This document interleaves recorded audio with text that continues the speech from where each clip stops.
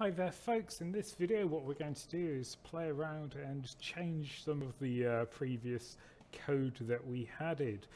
That's a good start to this one as well. So what we're going to do, at the moment we currently have our username within our shop, which we have our shop listed items and then our actual shopping cart.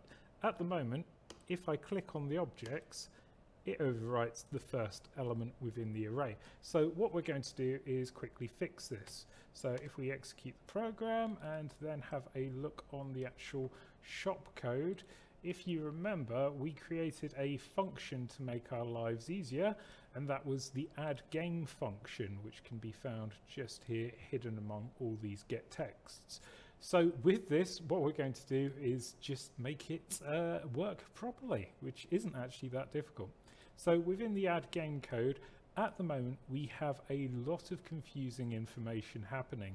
The actual issue with this code is just here.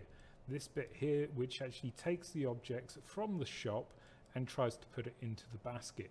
What it's doing is it's actually making a single array for every single one of these, and it's just overwriting the same array over and over and over and over again. So what we're going to do is we're going to edit this so it actually works properly. So we're going to highlight the set information, the make current structure, the get, which leads from the array for the total object values, and the current object values and the current object name, and just delete this.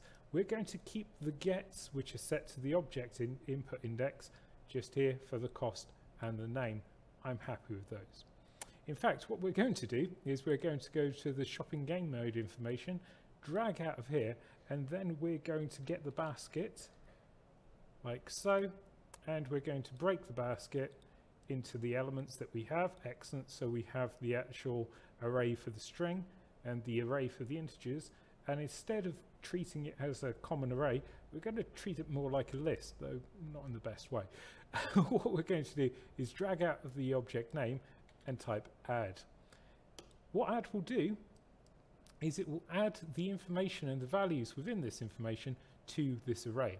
So if I then just quickly assign this to here and get the object names from the objects which are clicked on to the add, what should now happen is it should add them on top of each other. Let's just add another one. So instead now I'm adding them into different indexes within the actual array itself, and just assign the cost information exactly the same way, and then the total value we don't actually have to deal with at the moment. We can deal with that much later, which is really what we want to do. So if we then go to play, we then log in as Bob and password. There we go. Now if I click on them, it will add them to array elements, and it would keep going if I added in all the other text fields for all the other costs. Right, and that folks is how we then add items to our shopping basket.